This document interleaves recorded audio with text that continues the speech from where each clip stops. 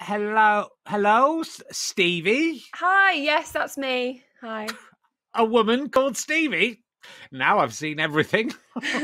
Anyway, welcome to the best driving school of motoring, BDSM for short, and your very first pop at virtual driving, VD for short. Now, COVID may be killing your grandma, Stevie, but it won't be killing your ability to learn how to drive. Okay. Yeah, it feels weird, doesn't it, doing it online? My boyfriend was saying that it was sort of impossible, but actually, here we are. Oh, your boyfriend said that, did he? Yes, he was just, yeah.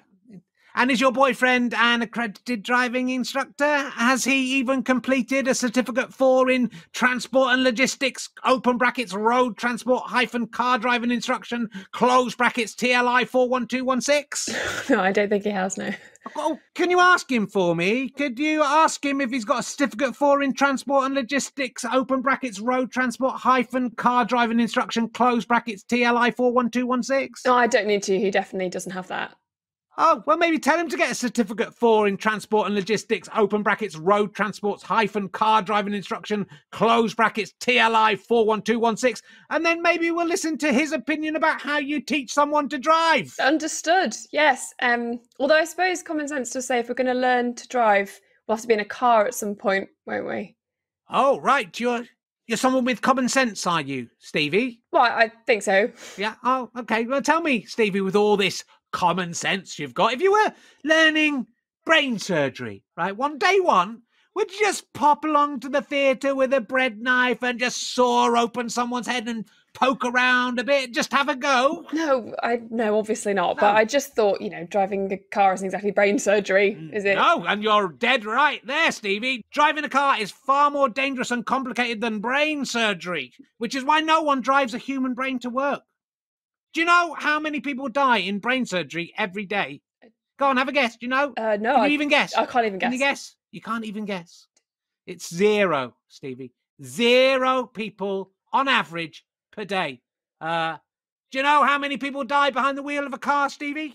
10,000 people a day in the UK alone. Really? So maybe you haven't got common sense after all, have you, Stevie? Maybe rather than thinking you're royalty who needs to be in a car when they're learning how to drive, you'll sit back and listen to someone who can actually drive and let them teach you how to drive. Because, Stevie, with all your common sense oozing out of you like breast milk, oh, you can't even drive, can you, Stevie? You can't even drive. I can. Right. I think we've got off on the wrong foot here, and I'm really, really sorry about that. That's probably my fault. I want you to know that I'm really happy to go ahead with it. I've paid 20 lessons in advance, so... Yeah, entitling you to 10% off lesson 21, I should add. Oh, yes, thank you. Well, no, thank you, female Stevie. You may be right. Maybe it's got a bit overheated. Let's rewind. We're going to start from the beginning. The clock is still running. That time has still been used up. My name is Peter Dibdin, and I will be your instructor for this online course. Now, I know you're going to have lots of rules and facts and figures flying around in your head, and it can be very easy to forget people's names. It's fine. I've got it lodged. But fret not, because luckily for you, I have written a simple poem to help you remember my name. It's called the Remembering Peter Dibdin's Name poem, and it goes like this. Honestly, I'm really okay. P is for professional, because that is what I am. E is for expert, and yes, I give a damn. Oh, sorry, I should have checked beforehand. It is protocol because of trigger warnings. Are you happy with me saying the word damn? We're not allowed to just say that anymore. We do have to check. I can change it to darn if you've got an issue, and that is quite funny because it's a comedic misdirect in the rhyme. Yeah, no, that's fine. I don't mind darn. I just don't need a rhyme to remember your name. Like, it's Mr. Dibdin. It comes up on Zoom just there. And also I've got it written down over there and on a poster on my wall over there. So Peter Dibdin. Oh dear. Oh dear. You think you already know my name? Yeah. Yes. I suppose you already know how to drive, Stevie. I suppose you're an expert driver. Am I being punked here? Are you punking me right now? No. I just don't need help to remember your name. That's it. I could see you were going to be trouble when you came in here, Stevie. I could tell it. You're a firebrand, aren't you? Yeah. No, I don't think I am. Yes, you're a troublemaker, aren't you? I'm not a troublemaker, no. You're a feminist. No, yes, I am, but that's not relevant to this, I don't think.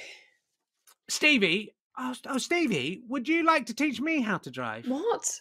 You seem to know all about it. Sorry if I'm doing it all wrong. Maybe you would like to teach me how to drive, because I don't know how to do this job after 30 years. No, I just already know your name. That's it. So maybe I should sit back and let you teach me how to drive. You, who can't even drive, you could teach me how to drive. You can't even drive, even though you're 40. Well, I'm 32. Really? Yes. My nephew Chris passed his test 1 second into his 17th birthday. And what's wrong with you? 32 years old. And you can't even drive. It's pathetic. But I couldn't afford the lessons. I can't really afford them now, if I'm honest.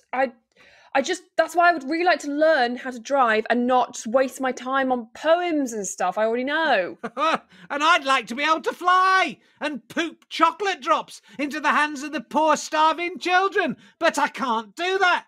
Can I, Stevie? But you know what? If I was paying someone to teach me how to fly and how you poop chocolate buttons into the hands of starving children, I would be polite enough to listen to what they had to say. Fine, go ahead. Well, I'm all in a tizzy. I'm going to have to start from the beginning. I hope you'll listen properly this time. P is for professional, because that is what I am. E is for expert. And yes, I give a darn. You see? Yeah, see? It's very funny. T is for the traffic. We'll meet along the way. E is for emergency stop when danger comes to stay. Oh. I can start from the beginning again if you're going to take the mickey. No. I will. I'll go right back every time. No, please don't. R is for roundabout. On approaching, take note and act on all information available to you, including traffic signs, traffic lights, and lane markings, which will direct you to the correct lane. New word. D is for driving. It is my job how to do that to explain. Are you taking the mickey? No. Because I can carry on. No. I is for indicators that go both left and right. B is for my headlight bulbs that brighten up the night. Doesn't headlight start with H, though?